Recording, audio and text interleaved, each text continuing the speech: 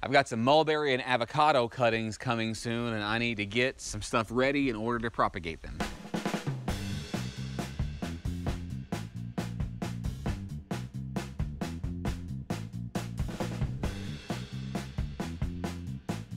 If you've been watching very long, then you know about 2 weeks ago I got some cuttings from the Texas boys. They sent those to us and we're very generous with it. If you're wanting some mulberry cuttings or some fig cuttings or some blackberry cuttings, they're a great place to get them. Ordered on eBay some mulberry cuttings. Showed you the haul from Deerfield Supplies, and I purchased some perlite, and I'm gonna get some perlite. The peat moss that I had before is still in the high tunnel, so I'm gonna get the perlite and take it along with this new tote. It's clear all the way around. I'm gonna go get this perlite and then I'll show you. Let's get over there and get it done. So I would store this in the high tunnel, but it's very moist in the high tunnel. This paper packaging for the perlite wouldn't hold up very well in there because of all the moisture in there.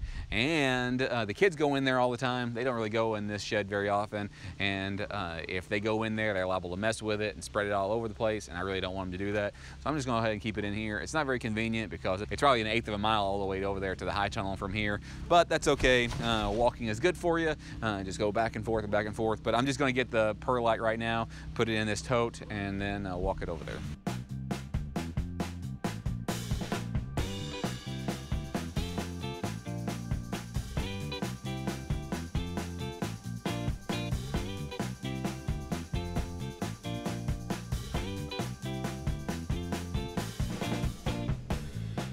This is more perlite than I used last time because I have more available to me this time. So I'm gonna try to mix it half and half. Let's get over there to the high tunnel. I just moved this propagation chamber up here. I got a second one of these heating mats that I have. I'll bring you a little closer. There's number 2. Here's the first one. So I think I'll have room for one more propagation chamber up here. So if I put one more, do one more up here, I'll be able to start as much stuff as I want to because there's still more room in this first one. I haven't checked any for roots. I haven't seen any on the side over here, but I'm not gonna bother them over here at all to see if there's any roots or not. It's doing really well. I pretty much every morning come out here and unplug it and open it up. In the evening, I'll cover it up and plug it back up because it's been consistently at least in the 30s every evening and sometimes even in the 20s and stuff. But everything looks fine, everything looks good. All I'm gonna do with this one is just put the peat moss in it. I'll also have to put some liquid in it as well to get it the right moisture and then mix it all good and together. And then all I'll do whenever I open it up is I'll spritz it just to keep it moist. It's a really simple process. I might actually wait until I get the cuttings to finish this because I need to go around to the house and do a couple things. I'm gonna leave it right up here. I'm supposed to get the cuttings maybe tomorrow. I don't know for sure. Tomorrow, the next day.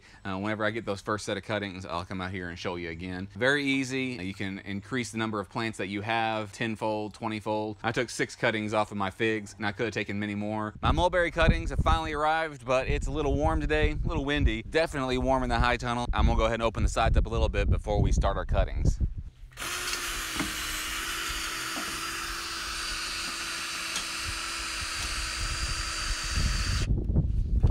It's really warm in here, so I'm gonna open this door too.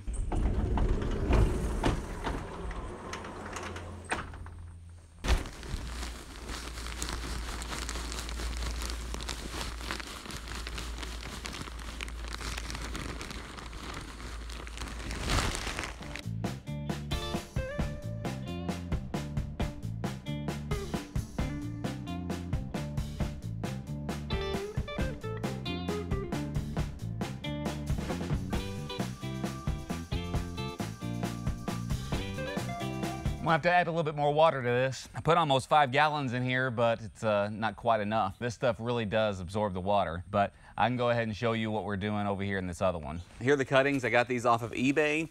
I got 2 different varieties of mulberries. One is Shangri La, and I assume that's the one that has this S on here, and the other is Pakistan. 10 cuttings of both. Never ordered from this person before. We'll put the Pakistani in this with the figs and the elderberry. And look how they package it. They've got it all wrapped in plastic. This came priority mail. It just came today. It took a little longer than I expected, but that's okay. They've got the bottom wrapped in a towel and the whole thing in plastic. So let's open her up. So here they are. It looks like 13. We'll count when we get finished. Here's the top. It's cut flat. And here's the bottom. It's a diagonal cut. I'm just going to go ahead and wound all of these and stick them all in the rooting hormone, and then I'm going to stick them all in here. So wounding them, all I'm just going to do is just give it a little scratch on the side, and that's probably where some of the roots are going to end up coming out.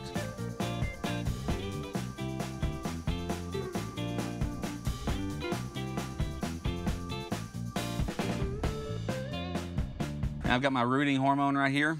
I got this at Menards. I'm just gonna dip it in here and shake off the excess. And I'm just gonna set it to the side. Just dip it in here, shake off the excess, put it to the side. One more time, dip it in here, shake off the excess, and it's just got a little light coat on there. Stick it to the side.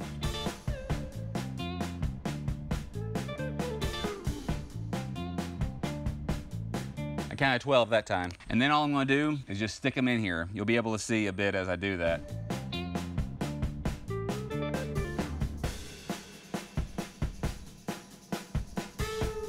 Okay, so that's all you do. I know I've done this before. It's a really simple thing, and you know, you're gonna fail some. You're not gonna get 100% success. There's some of the elderberries that are starting to put out some leaves, and so are the figs. A couple of these figs, these are the Celeste, and I think the others that are over here are Almas, and they don't have any leaves on them yet. And these over here are from my food forest. They're brown turkey figs. The only thing I'm doing is I'm opening up every day so it don't get too hot in there. I'm putting it on the heating mat at night in the high tunnel so it stays warm. It hasn't gotten below freezing in here, but it does get kind of cool, about 30, 40 degrees at night. I gotta put some water in this over here that I started a minute ago, get it a little bit moister, and then I'm gonna put these Shangri La mulberries in there. And I've got a few more cuttings that a friend is sending me from California. I'm gonna test out and see how these avocados do. I'm gonna do them the exact same way, so I'm not gonna do a video for that. If you like things like this, I hope that you'll keep on coming to our channel. We do a new video every Tuesday, Thursday, and Saturday, and a live stream on Sunday night. Make sure you hit that thumbs up, and make sure to keep on coming back. Hit that notification bell, select all, so you never miss a notification. And we really appreciate you, and appreciate you being a part of our journey.